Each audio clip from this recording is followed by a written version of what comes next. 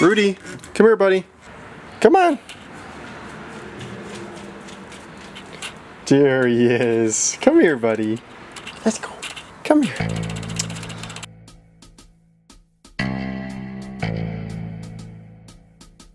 Hi everyone, this is Trevor here from astrobackyard.com.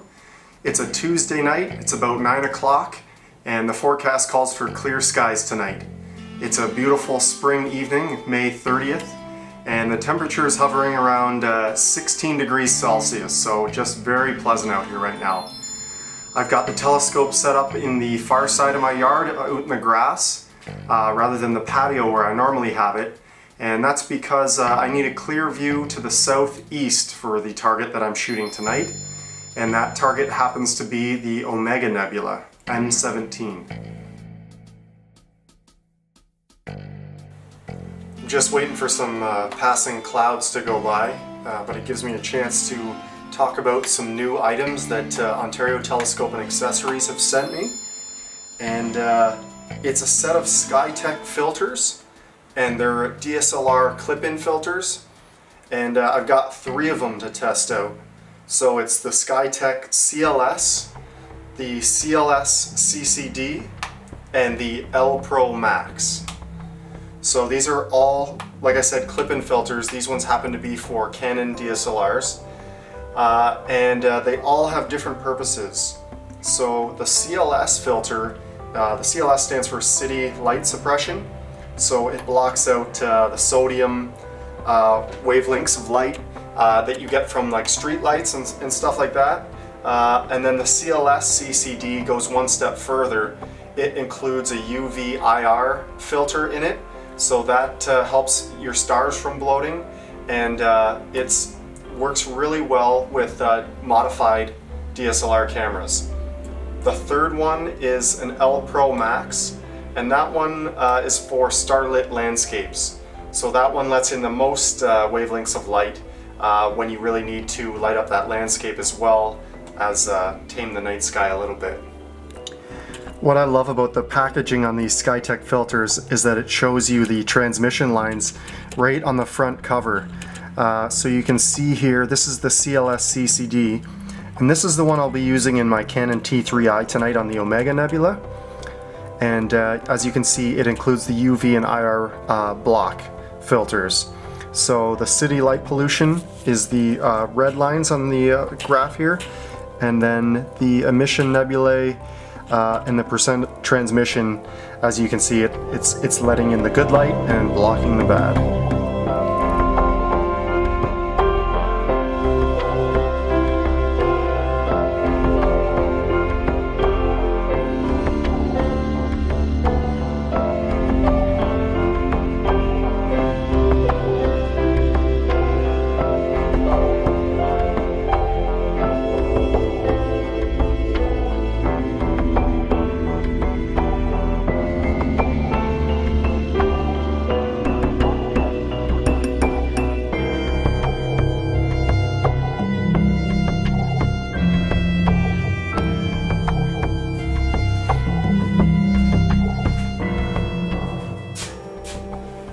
I was just taking some time to enjoy the moon through the scope before getting up and running on my main target, the Omega Nebula.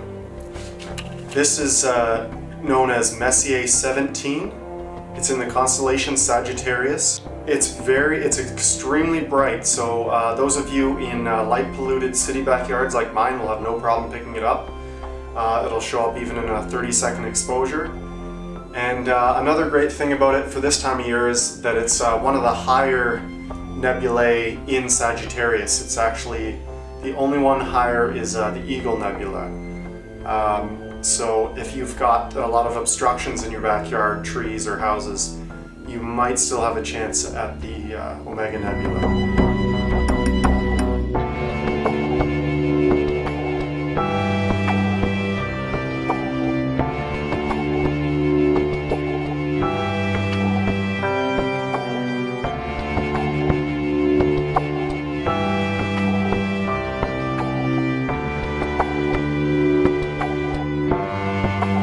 Clouds kept on rolling by until about 1 a.m. but I'm up and running on M17 now. That's the Canon T3i modified with the SkyTech CLS-CCD filter installed. I'm shooting 3-minute exposures, 180 seconds at ISO 800. Seems to be the sweet spot for that bright low area of the sky in my light pollution zone. I'm still able to pull out some decent data. I've also got the Ioptron SkyGuider Pro running with my Canon XSI and a 50mm lens. And on that camera I have the SkyTech CLS filter installed to block out a lot of that light pollution. I've got that aimed towards Cygnus, particularly the North America Nebula. So at 50mm it's a nice wide field. And I haven't talked too much about the SkyGuider Pro yet. I've recently got that from OTA, and I've got some big plans for it.